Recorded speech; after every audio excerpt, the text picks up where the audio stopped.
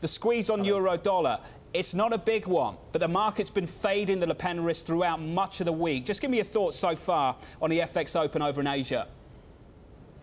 Yeah, I think, this victory was very well priced in. You saw that with the euro going up, but you saw that also in quite a convincing compression of the OAT Bund spread over the past 2 weeks. So the market was positioned for a Macron victory. I think the buyers near term remains to the upside. That said, it's probably quite limited on euro-dollar because the euro already has overshot compared to the rate differential, for example. Positioning has changed quite a lot over the past few weeks, so I don't think it's going to be it's going to go very high. We need to watch the US data later this week, US CPI, US retail sales. That will say a lot probably about the Fed. I'd be more confident in euro-yen, for example. Yeah. I believe that we're seeing a number of tail risks disappearing.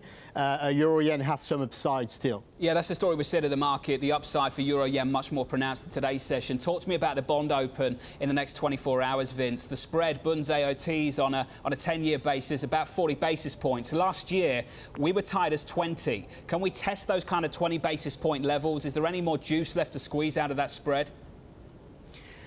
Again, I don't want to fight this trend right now. The bias is for a tighter spread. I don't think we go to 20, at least not before the general election in June.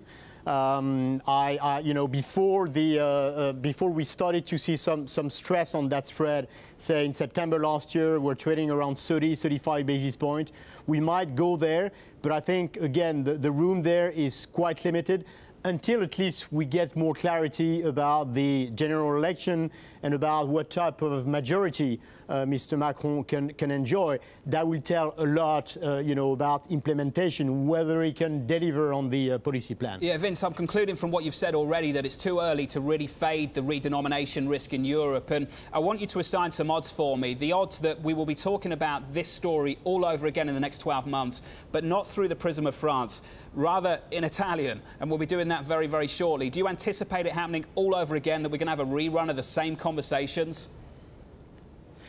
Well, I would say the political risk in Italy is larger than it was ever in France. So, yeah, we'll talk about that. But, presumably we don't get that election in Italy before spring next year. That's quite a long time. That's quite a long window. The ECB will be moving before that. So I don't expect that to be an immediate focus. I do expect BTPs to lag in this spread compression move that we're seeing in Europe, but I don't expect that to be a major focus in the near term. And also remember the elections this year, Netherlands, France, people were concerned, but eventually we didn't get that nasty surprise, and that's quite a big change from what we had last year in the US or in the UK. I would say we do have, as you said before, quite a strong momentum right now in the European economy, and usually this is not an environment that is very conducive for anti-establishment parties.